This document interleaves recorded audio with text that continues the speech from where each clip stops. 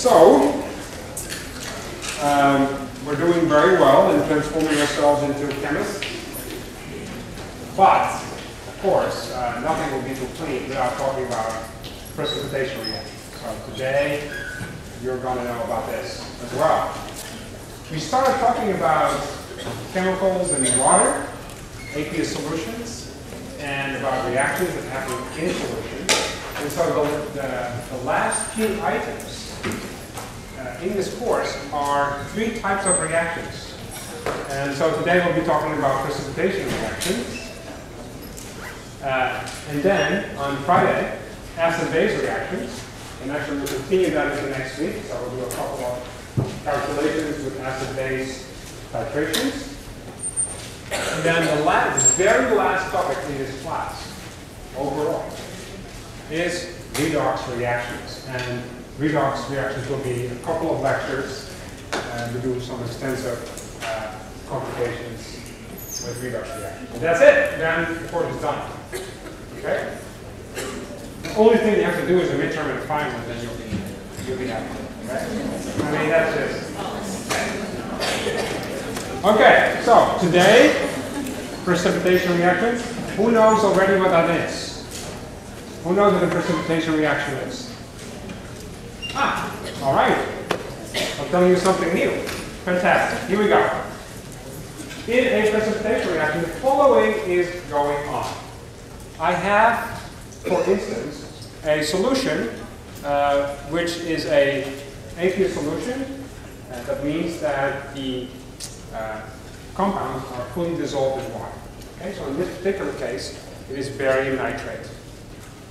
And again, I want to remind you that in the solution, you don't see anything. You don't see barium nitrate if you look at it, because the individual ions are dissolved by water. Okay? So that really means that these ions are separate entities in the solution. If I add another solution to it, so I have 2 beakers, and I can pour one into the other one. That's what I'm going to do. This is potassium chromate. Okay, potassium chromate. It's a little yellowish because of the chromate anion. Okay, so this is also a clear solution. It has a color, but it's clear. You don't see solid chunks floating around because each ion is fully dissolved by a water layer. But if I put these things together, something funny happens. I see this. First of all, the volume gets twice as much. That is to be expected, of course. But secondarily, you see some yellow solid at the bottom. Okay, so I have 2 solutions which are completely dissolved. I mean, there's nothing there to see, no solid material. But when I put them together, I have solid material. Okay, we call that solid material a precipitant, because it precipitates out of the solution. It was in solution, now it has formed a solid piece of material. So what is happening here? Well, we'll find out. Okay? But this is a typical example of a precipitation reaction.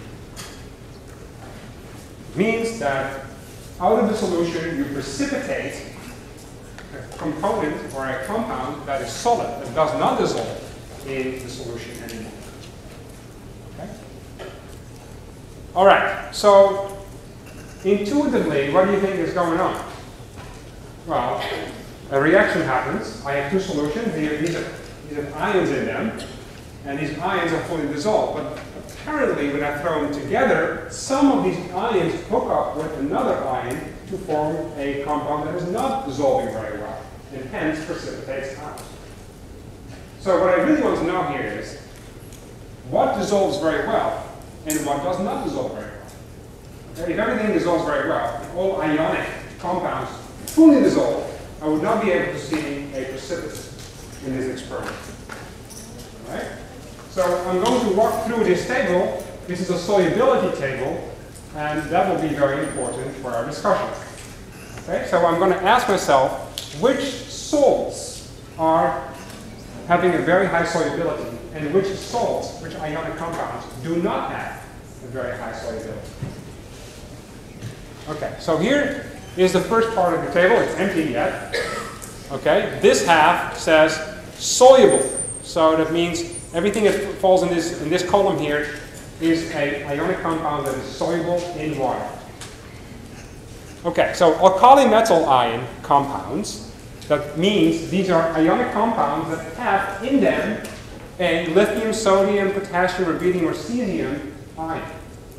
Okay? So when this ion is part of the compound, so when that ion is a cation of the ionic compound, then the compound is having a high solubility in water.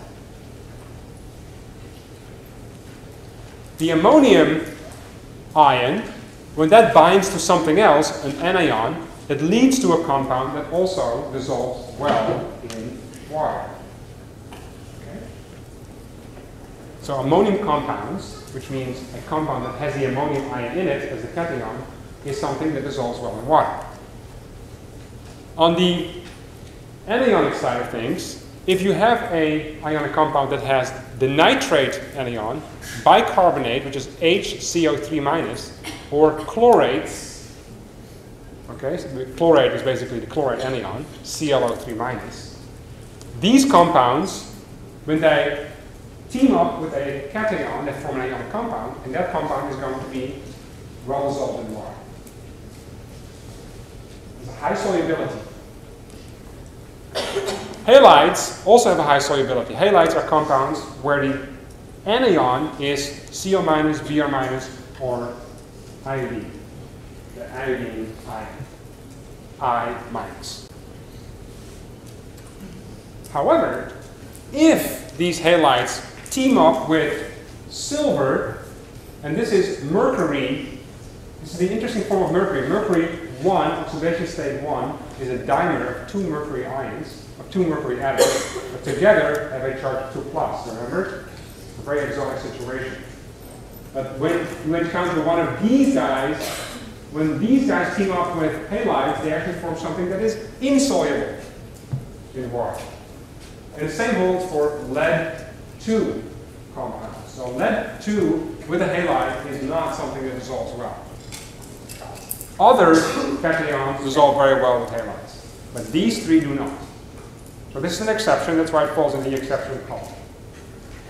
And then finally, sulfates are generally very soluble. Okay, so when you form an ionic compound that has the sulfate anion in it, then that compound is likely to dissolve well in water. However, there are exceptions once again. The exceptions are this. When sulfates team up with a cation that is a silver, calcium, strontium, barium, this is, again, mercury 1, oxidation state 1, which is a dimer, or lead again, lead 2.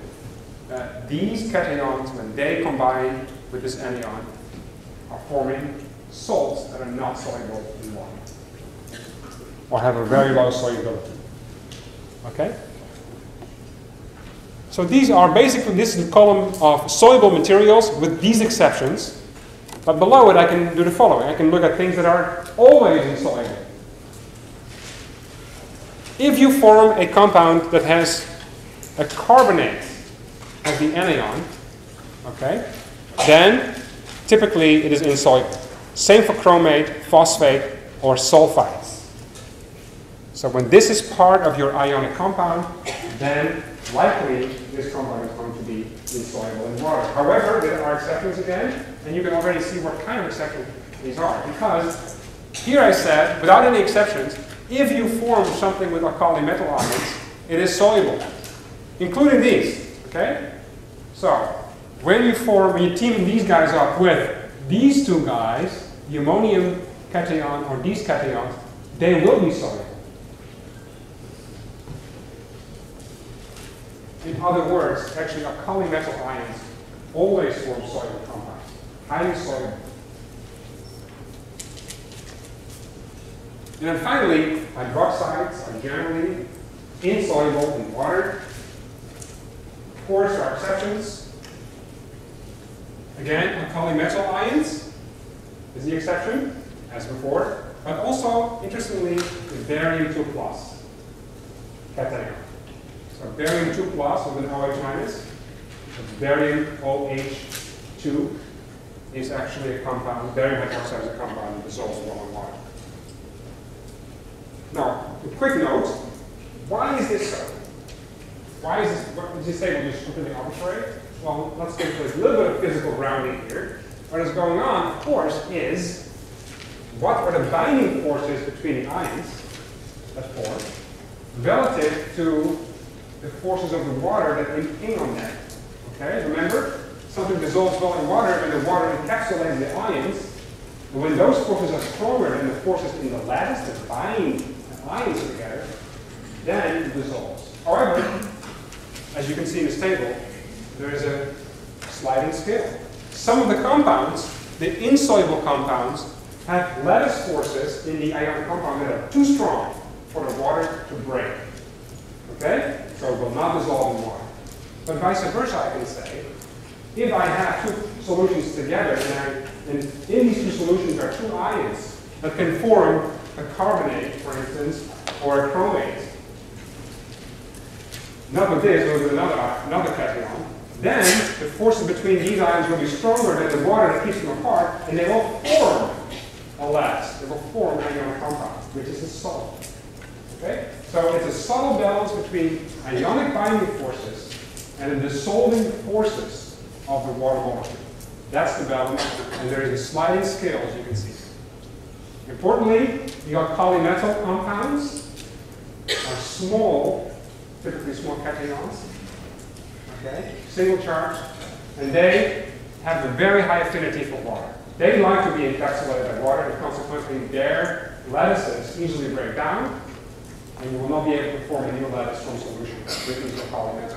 So they lead to highly soluble salts. Okay, now let's put this into practice and solve that first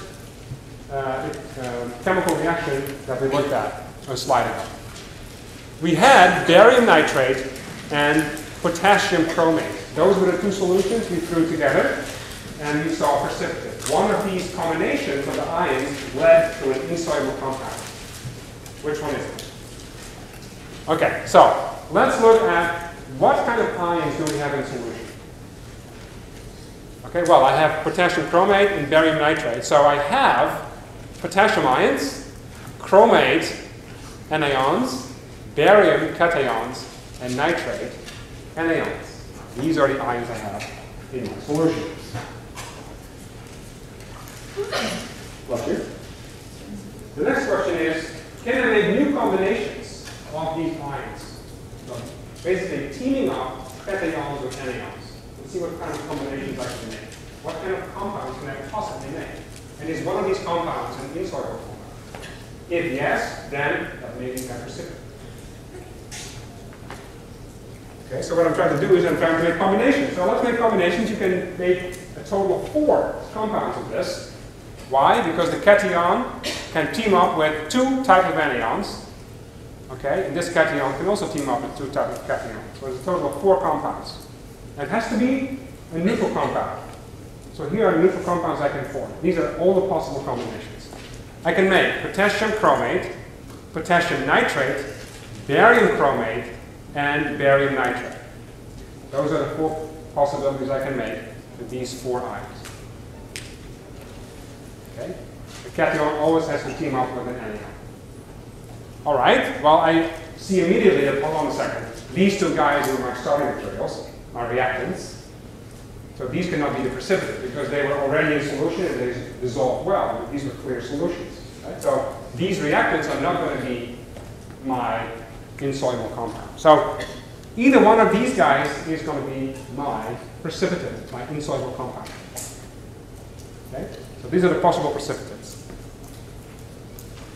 Which one is it? Well, I have to look at that table we just went through and try to find out which one of these is insoluble. Okay, so potassium nitrate cannot be a precipitate. Why not? Potassium is an alkali metal ion. Okay? Leads to highly soluble materials. And on top of that, the nitrate anion also leads to soluble materials. So potassium nitrate cannot be the precipitate. And consequently, the other guy has to be the precipitate. Let's check if that makes sense. Barium chromate chromate was in this table of insoluble compounds. So compounds formed with chromate anions are generally insoluble. Okay? This is not an alkali metal ion barium, so barium chromate is the precipitate here. Here it is. That's barium chromate, beautiful yellowish salt that precipitates out of solution. So what I have then is the following. This is potassium chromate, barium nitrate. Both are fully dissolved. They have this aqueous phase. And then after the reaction, what I have is barium chromate, which is now a solid. Okay? It did not dissolve in water, so it's a solid. And I have this part, which is still in solution. This is potassium nitrate. Okay? So the nitrate from the barium is now floating around in solution, as is the potassium ion. They are still fully dissolved. Okay. Precipitate, and this is still dissolved. Let's look at another example. Here's one. When a silver nitrate solution is mixed with potassium chloride, you see a white precipitate, like here. Okay, so I have, let's say I have a silver nitrate solution, which is a clear solution, and I've put a few drops of potassium chloride in there. Suddenly you see these white clouds forming. White clouds mean small little particles. Okay, and these particles are solid little chunks. Something doesn't dissolve well. What is that? What is the precipitate? Okay, so we can now go through this. First, we'd like to understand what are the ions in solution. Okay, so silver nitrate, potassium chloride. The following ions are present: silver, nitrate, potassium, and chlorine ions, all floating in solution. Next question: which combinations I can make? Okay, so let's see. Let's list all the possible combinations I can make. So each cation combining with the two possible anions. I find 4 solutions: silver nitrate, silver chloride, potassium nitrate, and potassium chloride. Again, the first and the last are the reactants. They cannot be the precipitate because I started out with clear solutions. So either one of these are the possible precipitates. Let's find out which one it is. Well, I see immediately this guy is the same as before. This one really, really dissolves well in water. This guy must be it. Silver, yes? How do you identify the possible precipitates altogether? Okay. How do you identify all the possible combinations? Yeah. There is one cation. The cation can only hook up with an anion. How many anions are there? 2. So it can hook up with nitrate and with chlorine. That's 2 possibilities. Then we go on to the next cation. That's potassium. You can hook up with 2 anions. The same. Nitrate and chlorine. Those are all possibilities. There's nothing left. There's no extra cations nor anions. You make every combination possible. Okay, so we already noticed that potassium nitrate cannot be a precipitating salt. It dissolves extremely well in water. The dissolving forces of water are really good. What happened?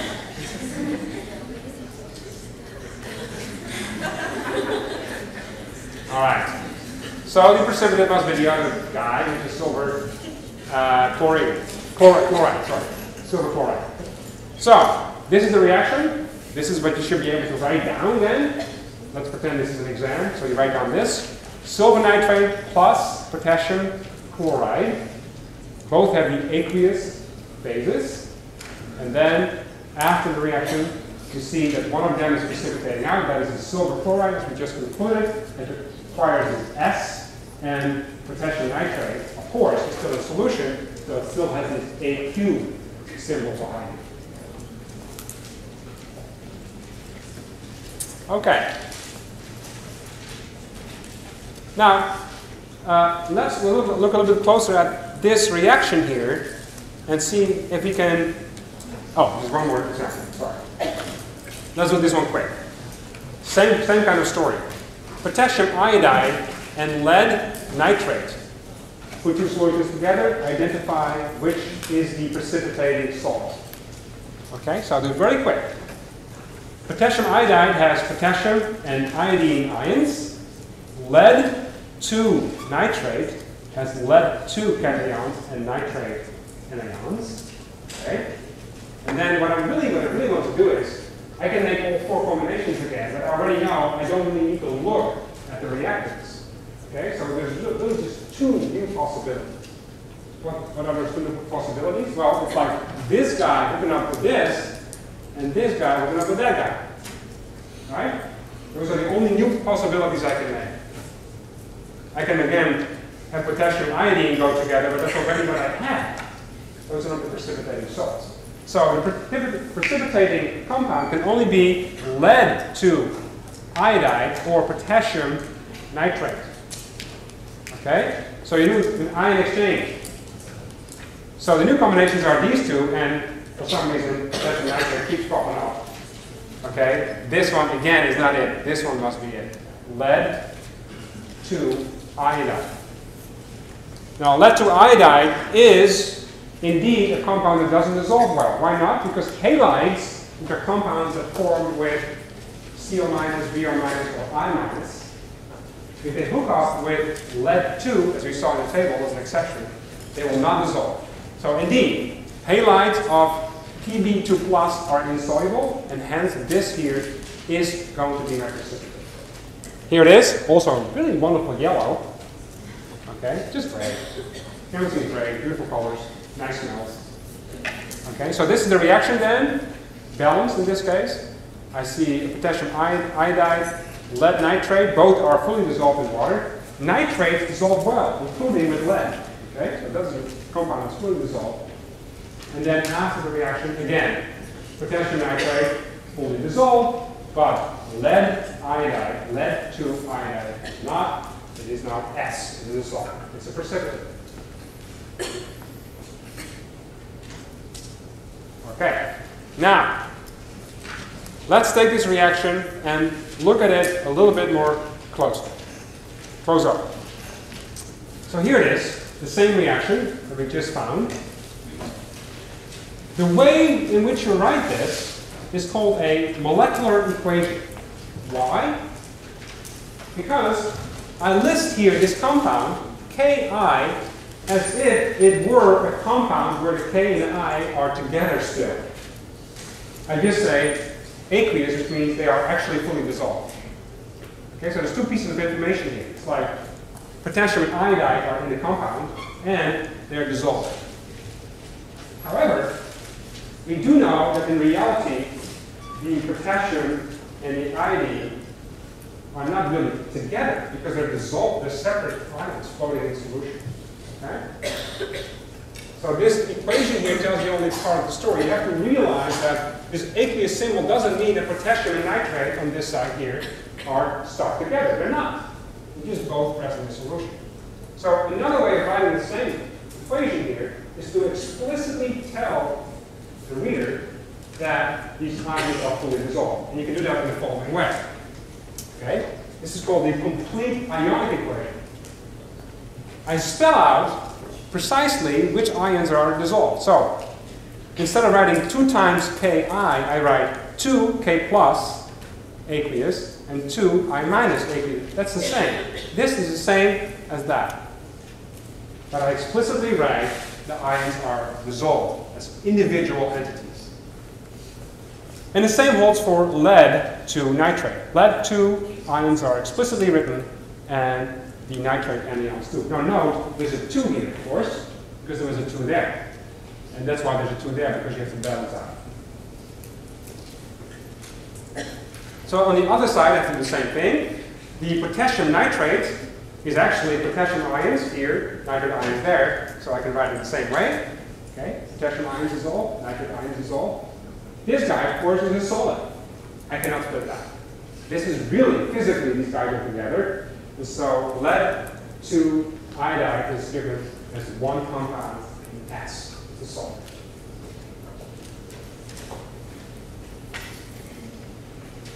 So this is very accurate. Okay, the Navier equation tells you exactly what's in solution, but it can be rather long. And so there's a third way of writing the same equation. And that is called the net ionic equation. What I'm doing in the net ionic equation is I'm leaving out all the ions that appear on both sides. For instance, potassium is here, potassium is also there. Nothing happens to it.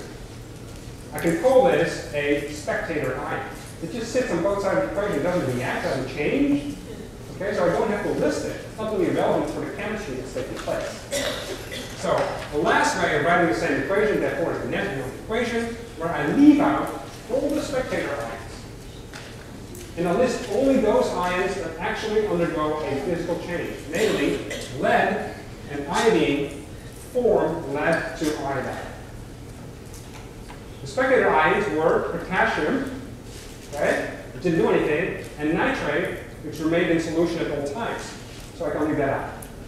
That's what I did. Potassium and nitrate don't appear. They were spectator ions. So if you have a chance of crossing out ions on both sides of the equation, those ions are called spectator ions, do not partake in chemical changes, chemical or physical changes, and therefore you can leave them out. And the result is the net ionic equation. Depending on the problem, you may choose to work with a molecular, ionic, or net ionic equation. Okay? Depending on what the problem asks you.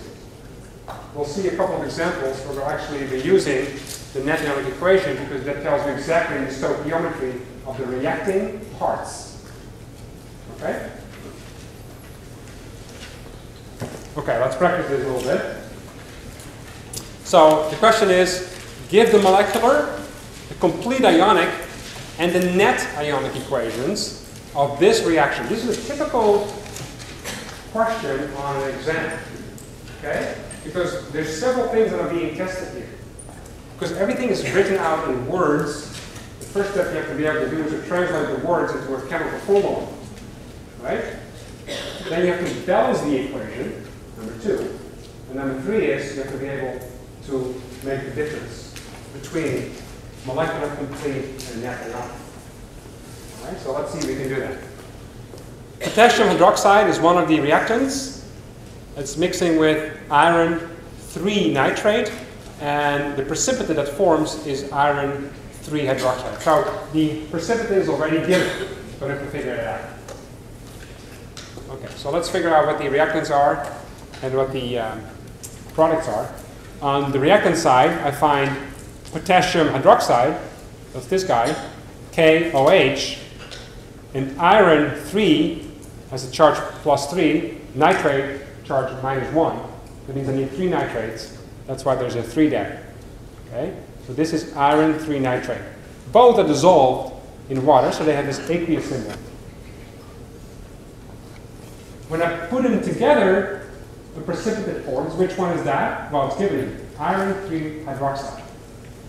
Okay? Iron 3 hydroxide is the ions that actually precipitate. That means the OH is gone. The iron is used. The nitrate does not precipitate with potassium.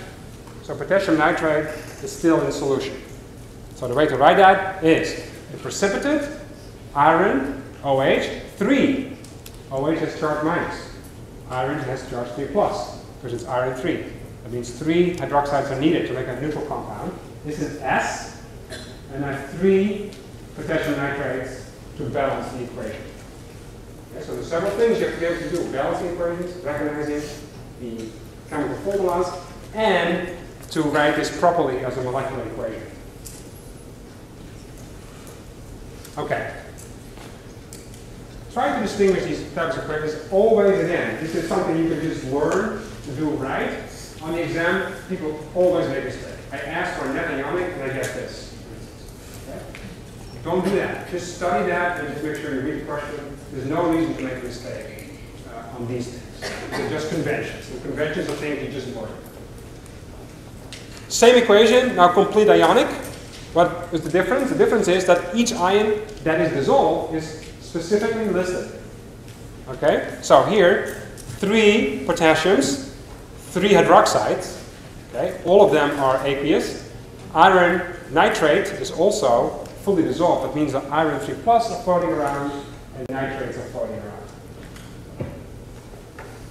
So these are the reactants. On the product side, this guy, the precipitate, is not splitting into ions, of course. It's the precipitate, right? These guys are not individual, they are together in a lattice. So this guy stays as one compound, iron 3 hydroxide, S, as means solid. And potassium nitrate, once again, is fully dissolved in water, and therefore has an aqueous symbol.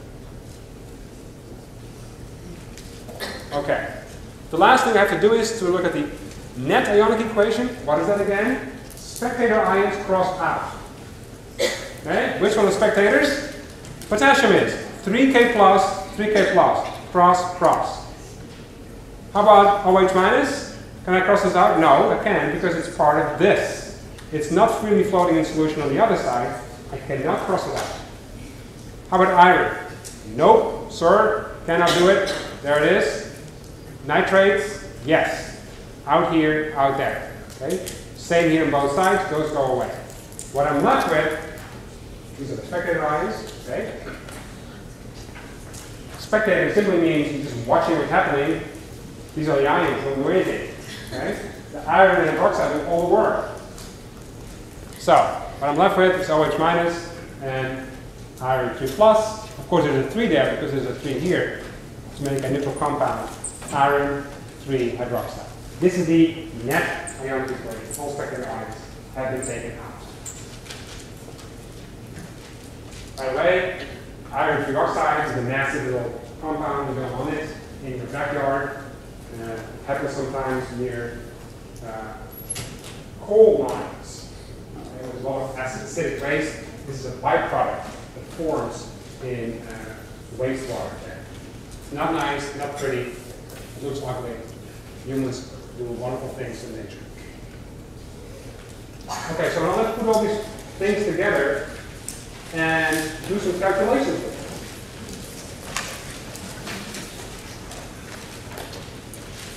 them. Okay, so this question combines what we just learned, which is recognizing a precipitate that forms, writing an equation, precipitation equation, and then using the stoichiometric calculation tricks that we used before. So in other words, I should be able to calculate what is the mass of precipitate that I form when I throw two things together. Okay? So that's what we're trying to do. Let's look at the following example. It says, calculate the mass of calcium sulfate, which is a precipitate that forms when two solutions are put together. The first solution is calcium nitrate, and the second solution is sodium sulfate. So these are the starting solutions. This one here, and that one there. The number of moles is not given, but what is given, though, is the volume and the molarity. And if you remember, volume times molarity is number of moles. Okay? N equals V times M. So keep it in mind, we need it. Okay, so I have to calculate the mass. This is the product. So I have to calculate the mass of a product like I did before. Calculating the mass of a product through mole ratio. So we just did last week. I'll do it again, just with a precipitation reaction. This is the product, it's already given. So how do I start with this? First, I want to understand what the reaction is all about. Okay? So let's just look at what is in the pot. In the pot is the reagent, which has sodium, its plus should go up, subscript, superscript, and sulfate. And calcium nitrate gives you these ions in solution. And you can make two new combinations, namely calcium sulfate and sodium nitrate. Okay? Of these two combinations, calcium sulfate is a precipitated salt. You can get that from the table. Okay? Because sulfates usually dissolve well, except with certain cations, among which calcium. So this is an exception, and therefore insoluble. But fortunately for me, it's also given here already. So I can be sure this one here is not precipitate. Okay? Knowing that calcium sulfate is precipitate, I can now directly jump to the net ionic equation. Because sodium is going to be a spectator ion, and the nitrate also. I don't need to list sodium or nitrate. It doesn't matter. What does matter is how many calcium I have, how many sulfate I have. So, in other words, I can write this. Calcium 2 plus SO42 minus sulfate form the precipitate, calcium sulfate. And I have to calculate how much of this do I form. So the only thing you have to know is, well, the only thing, what you have to know is which one of these two guys, calcium ions or sulfate ions, is the limiting reagent. That ion is going to determine how much of this you form in your pot. Okay, so let's find out which one is the limiting reagent. What do you need to do for that? Look at the ratios. Just look at the valence ratio and the electromole ratio. So we calculate how many moles of calcium ions we have, how many moles of sulfate ions we have. Calcium 2 plus, what do? Well, look at this. All the calcium must come from this compound, calcium nitrate. Okay? So the number of moles of calcium nitrate gives me how many moles of calcium I have. Each calcium nitrate molecule, this calcium nitrate compound unit, has one calcium 2 plus to cover. Okay? So if I calculate the number of moles, which means volume times molarity, I get the number of moles of calcium 2 plus ions. Okay? 0.5 liters times this is the molarity. Okay? 0.05. This is the definition of molarity, right? Moles per liter. This is molarity. If you do the multiplication, you find 0.0250 moles of calcium nitrate, and each calcium nitrate gives you 1 calcium, so this is immediately the number of moles of calcium 2 plus. Same for the sulfates. There it is. All the sulfates must come from sodium sulfate. And each sodium sulfate unit has 1 sulfate to offer. So that means if I determine the number of moles of this compound, I know how many moles of sulfate I have. What do I have to do? Multiply liters with molarity. Let's do that. Volume times molarity equals number of moles. And if you do the multiplication, you find 2 times 0.0200 equals 0.0400. That's how many moles of sulfate ions I have in solution. Okay, so now I can do the ratioing. How did it work again? It works like this. The equation says for each 1 mole of calcium, I need 1 mole of sulfate. So they react 1 to 1. Each mole of calcium needs 1 mole of sulfate. The ratio, the mole ratio from the equation is 1. What is the actual? Okay, number of moles of calcium, number of moles of sulfate. That ratio is less than 1, which means our body calcium is the limiting component in my solution. So what I then do is I take the limiting reagent, calcium ions, the number of moles of that, and I convert that into number of moles of the product. This is the same thing we did before. Calcium is the limiting reagent. The other guy, sulfate, is the one in excess. So to calculate the number of moles of the product, what I do, I start with the number of moles of the limiting reagent and convert that into the number of moles of the product. Okay? For each 1 mole of calcium, I generate 1 mole of calcium sulfate. That's what the equation says. Calcium sulfate is 1 calcium sulfate. It's all 1, 1, 1, 1, 1. Stoichiometric 1 is the new equation. So it's 1 to 1. Okay?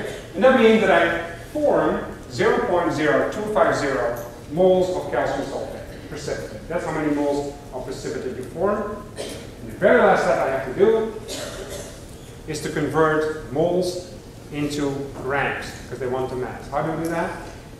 How does that work? Yes, times the molar mass of what? Of calcium sulfate. Yeah, times the molar mass of calcium sulfate. You know the number of moles of calcium sulfate, you convert it into grams, and you can multiply that with the molar mass of calcium sulfate. So let's do that. The number of moles, I just calculated this, times the molar mass, which you have to calculate from the periodic table, right? And then if you do a multiplication, you find the final solution, 3.4 grams of calcium sulfate. So these calculations are very, very similar to the ones we did last week. Only difference is with a specific kind of reaction, precipitation reaction. Make sure you can recognize what the precipitate is. Make sure you can write a Navier equation that will be helpful in doing stoichiometry. Don't get lost in the forest. When it comes to spectator ions, they don't partake in the reaction. So you don't have to worry about that. And make sure you have a balanced equation. Those are only reading for successful calculations. See you on Friday.